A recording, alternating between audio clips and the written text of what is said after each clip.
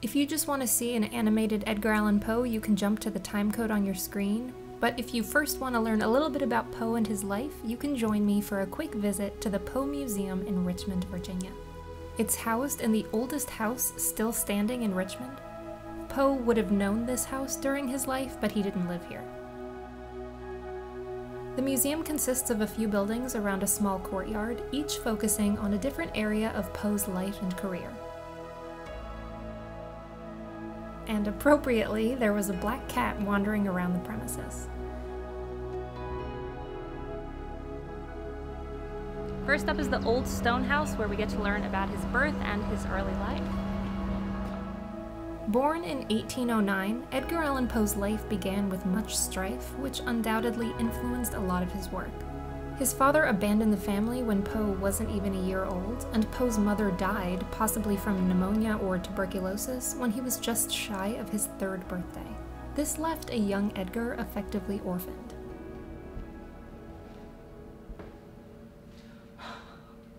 There is a skeleton sitting right there in the dark. Oh my god. Poe was taken in by John and Frances Allan, and though he was never officially adopted, he incorporated the name Allan into his own, hence Edgar Allan Poe. Contrary to what one might think, given the dour image we often associate with Poe, he was actually quite the athlete in his youth, described as an excellent runner, boxer, jumper, and swimmer. At the Poe Museum, you can see items from Poe's childhood, including the very bed he used to sleep in. This here says that one of his boyhood friends recalled that Poe's greatest fear was that he would awaken at night to find that someone was watching him from the darkness.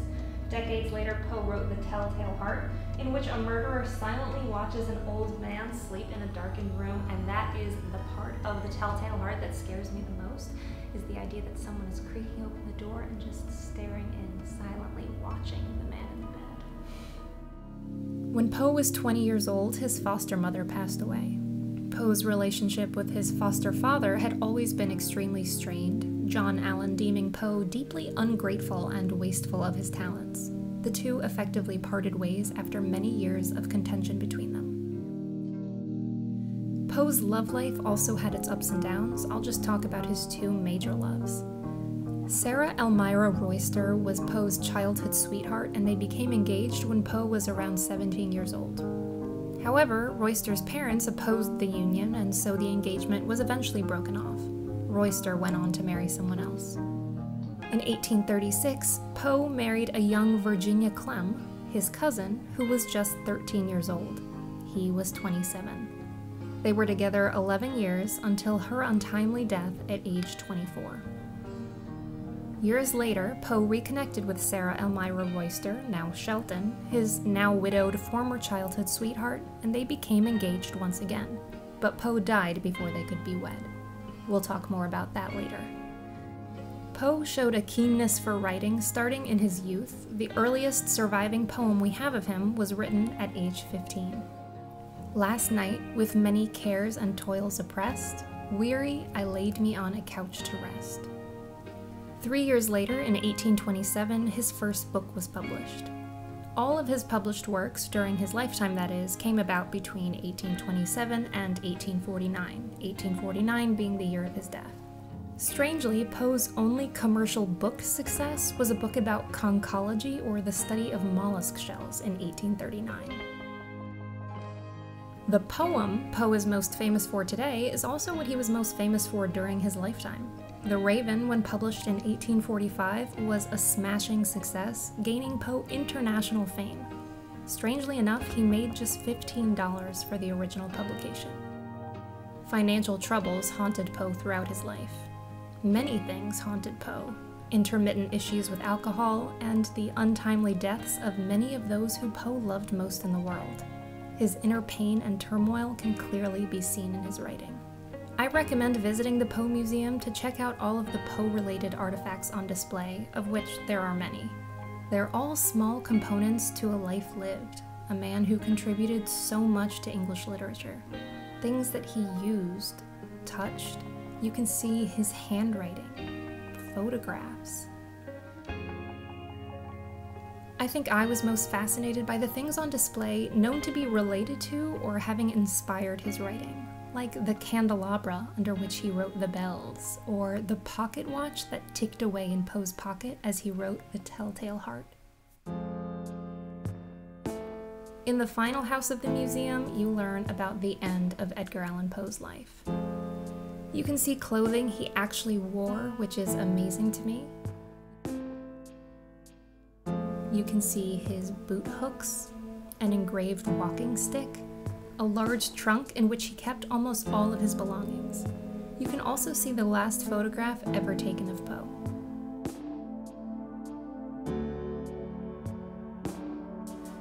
Finally, you come to Poe's death.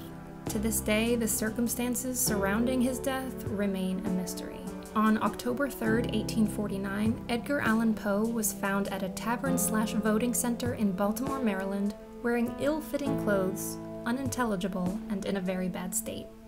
He was brought to a hospital where he remained for a few days completely delirious, in and out of consciousness, and he died on October 7th, 1849. The official cause of death was listed as brain inflammation, but for modern scholars, that's not really saying much at all. It was 1849 after all. Countless theories have since been put forth as to the cause of Poe's death. You can see them here. At one point, some of Poe's hair was actually analyzed for the presence of heavy metals in order to try and determine factors contributing to his death, but nothing was concretely determined. So unless some new evidence is uncovered at some point, his death will always remain a mystery. And while we can never bring him back to life, we can use modern tools indistinguishable from magic to animate him and imagine what it would have been like to sit across from him face to face. There are a number of really famous images of Edgar Allan Poe, so I'm working with a couple here, starting with this one. For me, the most difficult part about colorizing a black and white photo is getting the skin color right, because obviously no one's skin color is the same. There are different undertones, and you don't really think about it, but when it comes time to colorize a photo, you start to notice this person does not look real, so you have to start layering on different colors. And on the right you can see here all of the different colors that go into making someone look real.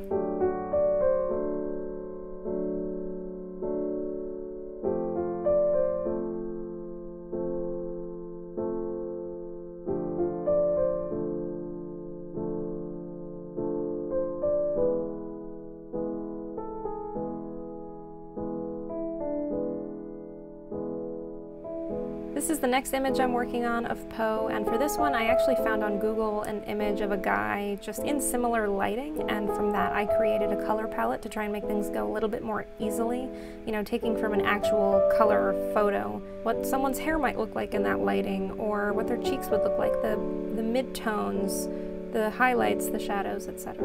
A lot of this is guesswork. I don't know what Poe really looked like. I don't know if he had a cool undertone to his skin or a warm undertone, or how red his face was, etc. This is all guesswork. I'm just doing what I think looks best in the moment. And finally, this is the last image of Poe that I'm going to be working on. I used the same palette for this one that I did the previous image, and I just did my best to make him look real. And now, in order to animate these now colorized photos, I used MyHeritage. This isn't sponsored or anything, it's just the major program that I know, so that's what I used, and here are the finished products. Tell me what you think below. What do you make of this?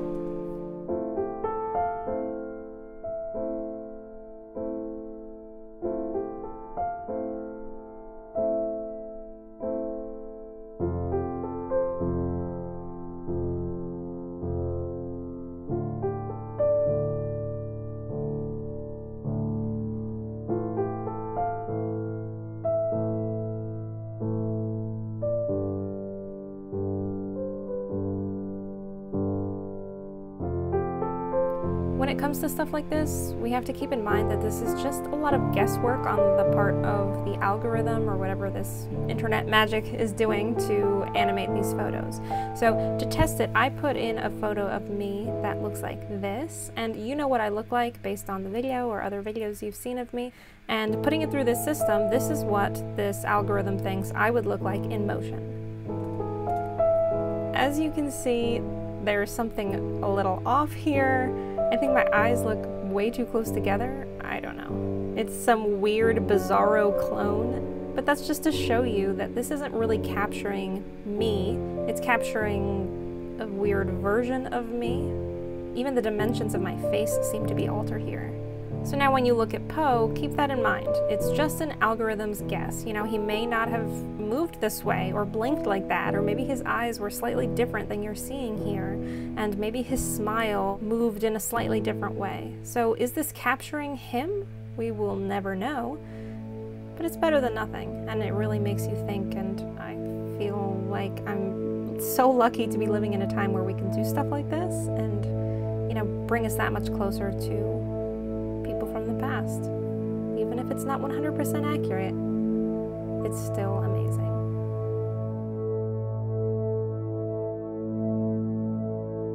Thanks for joining me. Please consider subscribing if you haven't already. Give this video a thumbs up if you enjoyed it, and I will see you next time.